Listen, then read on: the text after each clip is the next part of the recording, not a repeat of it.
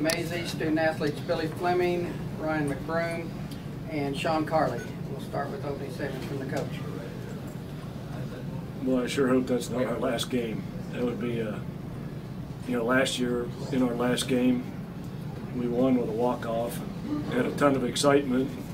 That really carries over into the summertime. It made the summer go a lot better. I know for me, I'm sure for these guys too. Very few teams get to win their last game, and we did that last year. I sure hope this isn't our last game, because this would make for a pretty long summer the way we played today. But I hope everybody looks at not what we did today, but what we've done this season and our willingness to get out there and play the best teams we can.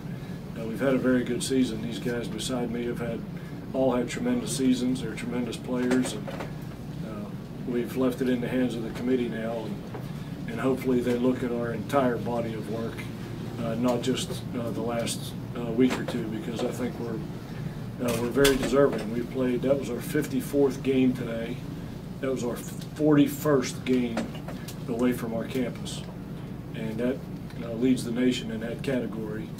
And I don't know where our RPI will sit after this loss, but we'll definitely be in the top 40, I'm sure. And there's going to be, if we don't get in, I'm sure there's going to be a lot of teams behind us in the RPI that do get in.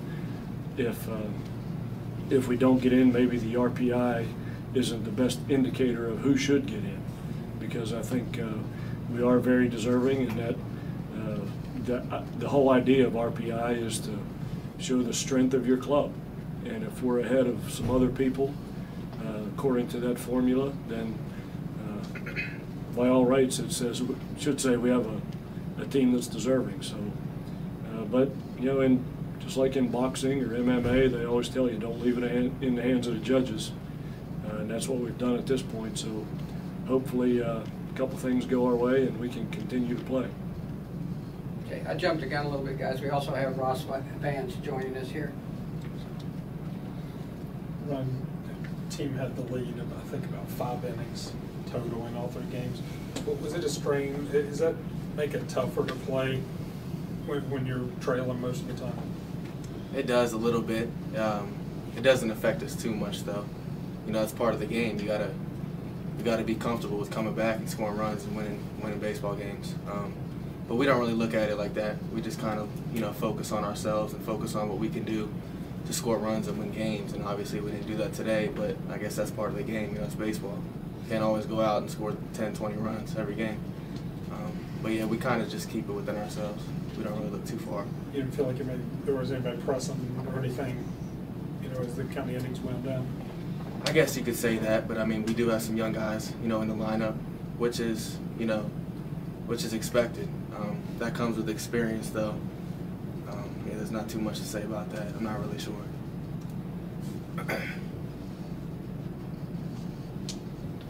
Anybody else? What did the freshman pitcher for Baylor do today that clearly his best outing of the season, since he's only made a couple of starts before today? He was a good Big 12 competitor. He went out there, threw strikes, located his fastball. He was a tough pitcher, especially for a righty with that slider. He went out and did a good job. Yeah, I think the same thing. He went out and stepped up for his ball club, being a freshman and all that. He sinking his fastball was pretty good fastball command. We just didn't have it today with the sticks, so.